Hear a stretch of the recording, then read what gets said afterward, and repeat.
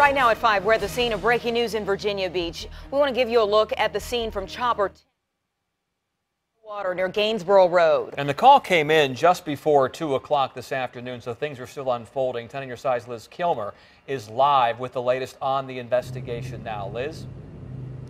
Tom and Anita, we now know the body has been recovered just down this trail here in the Caroline Farms Park area. Police have blocked off the scene near to where the body was found, but Chopper 10 provides an exclusive look from ahead. Take a look. You can see forensics crews on a dock working to recover the body from the far eastern branch of the Elizabeth River. Investigators got the call around 1:45 this afternoon. Chopper 10 captured the body. It appears to be a man being pulled from the water shortly before 4. Again, police have the area blocked off. You can see in this video from the ground, lots of police vehicles parked in the woods here. So further from the scene where we are now, there are investigators here as well. There's a chaplain here. We just saw a K9 unit reversing out away from the scene.